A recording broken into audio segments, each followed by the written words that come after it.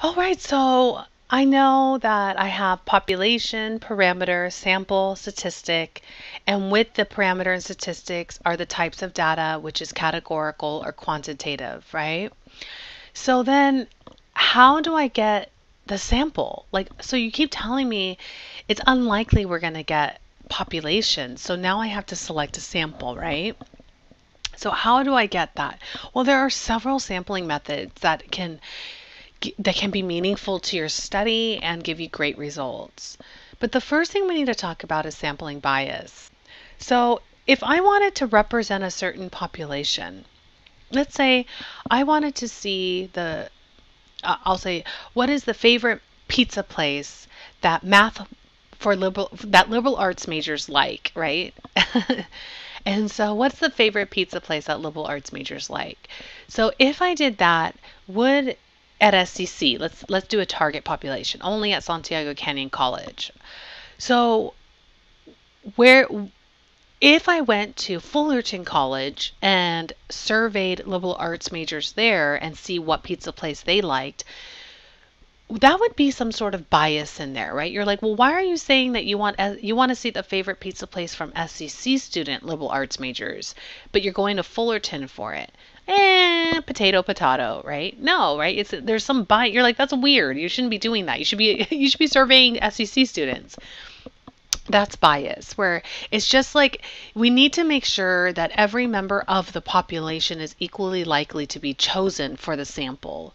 We just want to make sure that it's not likely if I'm at Fullerton College serving liberal arts majors of their favorite pizza place, it's highly unlikely I'm going to select any student that goes to SCC there. So therefore, that would be sampling bias, and every member at SCC that's a liberal arts major doesn't have an equal chance, right? An equal opportunity to be part of my study. So we just need to make sure sampling bias occurs because we're not conscious of how we're taking our samples. So I have a good example here of the Literary Digest. They conducted a poll back in 1936, and they mailed out questionnaires, snail mail, and based on its result, the Literary Digest predicted Landon would win with the popular vote by 57%. And then Roosevelt won by 62%. Well, in actuality, that Roosevelt won. So this poll that the Literary Digest took actually said that Landon would win by more than half. But in real life, actually Roosevelt won by 62%. So what are some possible sample biases that could have contributed to the inaccuracies of their study? So when we think about Literary Digest, did they actually did every person that was voting for the next president during 1936 election time, did they have an equal chance of being selected for this sample? No, right? No, they didn't. Only the Literary Digest subscribers. So they were actually doing sample bias. It wasn't a good representation of all voters that were voting, apparently, right? So one of the biases we would say is that the poll was only for subscribers.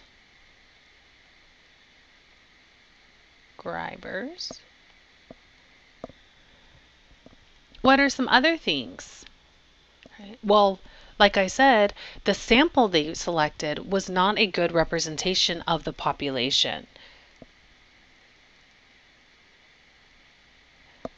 So sample was not a representation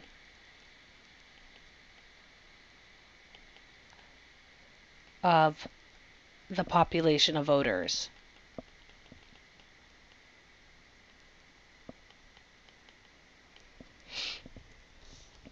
And so this is how we kind of get that idea of fake news, because fake news does that. They take like a sample that is convenient for that question and the answer they're looking for. And it's just not a good representation. And this is why we have to be careful with news today, because there's so much fake news, you know? Okay, so in this, how do we avoid sample bias? Well, we first need to make sure our sampling is random, and even more so, that a simple random sample. So a random sample is just when each member of the population has an equal probability of being chosen. And then if every member of the population and any group of members, then it's a simple random sample. Essentially, we just like random sampling. So if we identify all likely voters in a state, put each name on a piece of paper and toss it into a very large hat and draw 1,000 slips out of the hat, that's a random sample. It's literally blind selecting people. Now, essentially, when you're doing voters, there are as we saw, like in the last election, there was like about 150 million voters. That is way too much to put in a hat and randomly select. So we tend to always use technology. So if you were taking statistics and probability, you would be using real statistical software. In research methods you would use something strong like Minitab, SPSS, Microsoft Excel, R, there's a lot. In this class, we're just touching the water. We're just kind of giving you an overview so that you can go out in the world and understand all this data that's always presented to you in the marketing and voting and the COVID-19 pandemic, right? We just want you to have a better understanding of what's being put in front of you. And so we're not going to have to be using these robust statistical software. We'll just use the calculator that we've been using throughout the course. Okay, but in this, right, to avoid sample bias, we need random sampling, but we can't help it. If we use the best software, we're still likely to maybe get a sample bias where we have to kind of resample the population.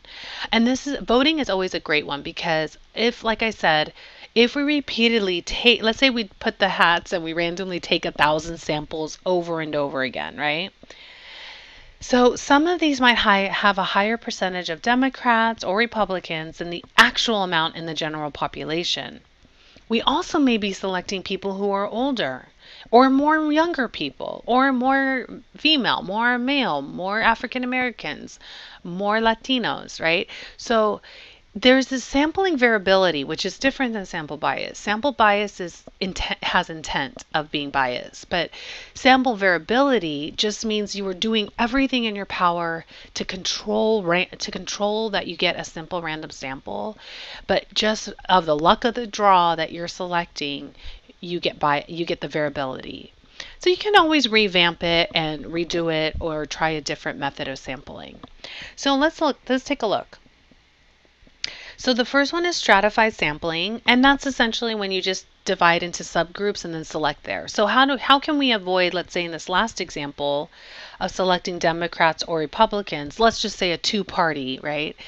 How can we make sure that the 1,000 people that we sample isn't all Democrats, right? So stratified would be maybe one answer where you would just split them up into Democrat and Republican and then take 500 from each, right?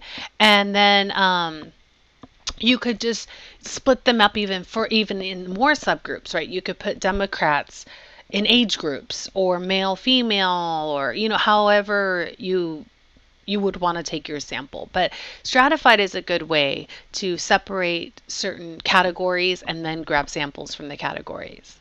Quota sampling is exactly stratified, but let's just say you don't have 500 Republicans in your sample, like in your whole population that you're grabbing hats from. Let's say you don't have 500 and you have 400. Then you take the 400 and the 600 and then you just use proportions in your analysis. So quota sampling is just Democrats, but you're just taking samples in each group till it's met. You just take whatever you can get, right? So this is just when you're just going to meet a certain quota. Cluster sampling is the population divided into subgroups and a set of subgroups are selected. So now what you're saying is, let's see here, you have subgroups. Let's see. Let's say Democrat, Republicans, and then here you're like, you know what? I just wanna assess the youth, the young voters, 18 to 21. And so you have all these age groups, right? These ages, and then you have eight. I'll put Y for young, and same with Republicans, right? A lot of ages, but here's the young, the youth, and you sample the entire age, the entire group. So cluster sampling means that you're taking the entire group of your subgroup. Whereas with Democrats, I'm sorry, as with stratified, you were taking subgroups but just taking random subjects from those subgroups. Here, you're splitting them into groups, and the subgroups that you have, you randomly select that group, entire group. Systematic sampling, the next one, is every nth member. So every fourth customer. I always say the customer because that's how they do it in the grocery store. So you notice when you're in Costco or like the grocery store and I say, oh, you want a sample? Oh, you want to try? And they didn't ask you. And you're like, I wonder why they didn't ask me. What's wrong with me? I want a sample. And then you kind of volunteer yourself for the sample. That's exactly what they're doing, systematic sampling. So that way, no matter what, they're always getting every fourth person. And then if you jump in, then that's great. The merrier for their sample. But the systematic sampling will always occur because they need to get a certain number to meet their quota, right? And so they can guarantee every fourth customer, and then it's random, right? Convenience sampling is tricky because it can lead to bias, but if you do it right, you can actually get some good answers. For example, convenience sampling would be if you wanted to see the favorite pizza place of SCC students, you would just walk around campus and whoever passed you, you would ask. Now, that's not really biased because it is random, like you're just randomly asking people in the quad. So we have to be careful. It just can't be where you just sitting down in a classroom asking only the three people around you, right? But if you're walking through SCC and say, hey, what's your favorite pizza place? What's your favorite pizza place? Then that's going to be a convenient sampling, which is going to be okay. Voluntary response sampling. So that's when you allow them to volunteer. So you a lot of the times we send out surveys and we just want to know the student perspective. But do you think all 10,000 of our students is going to take the survey? No, it's the ones that volunteer. They click on the link and they decide to spend 5 minutes taking the the survey. So voluntary is really up to the subjects and how many. So you may get in 4, you may get in 5,000, you may get like 8,000, a lot of your population. It just depends. But voluntary is really up to the subjects and they're wanting to be part of the survey. Okay, so let's go ahead and take a look at a few examples. If I went ahead and surveyed every fourth person in the class, then that was, which I just did, systematic sampling.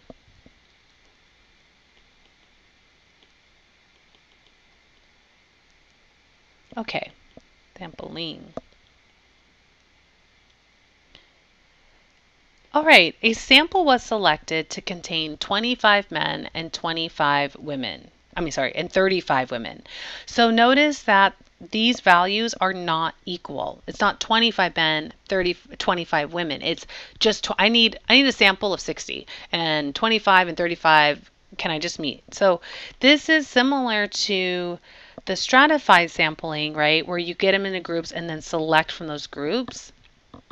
But quota was when they weren't equal and you just did it till your quota was met. So this one would be quota sampling. If they were equal, we would assume the stratified.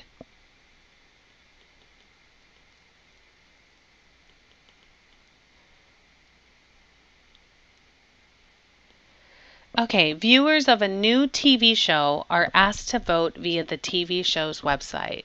So we can think of American Idol. So just because you're watching the TV show, does that mean that you're going to vote? No, I wouldn't. I watched American Idol, and sometimes I would vote and sometimes I wouldn't. Just depends how I felt.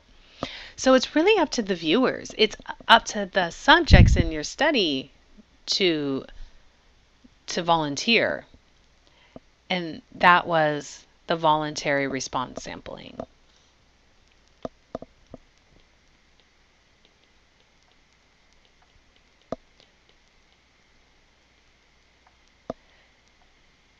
In example D, a website randomly selects 50 customers to send a satisfaction survey. So they randomly selected, random sampling,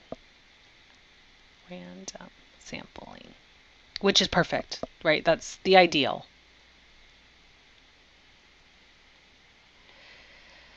Okay, last one. To survey voters in a town, a polling company selects 10 city blocks and interviews everyone who lives on those blocks.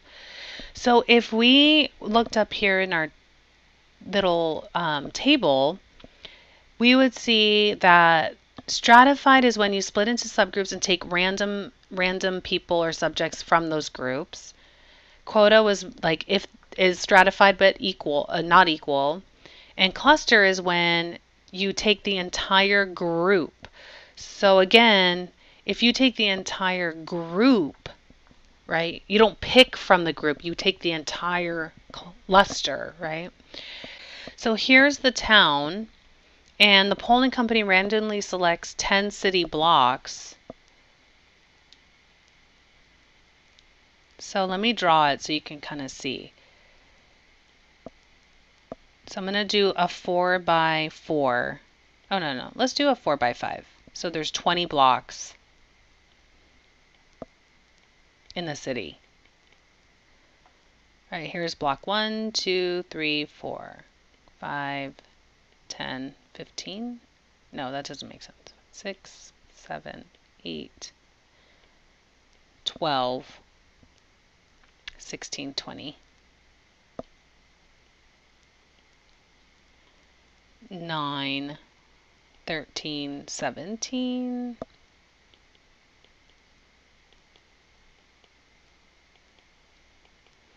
Okay, so there is your city, right? Your city has 20 blocks, but you're selecting 10. So now you took your city and put them in blocks. So there's your subgroups. Then you're going to take the entire subgroup. You're going to randomly select 10.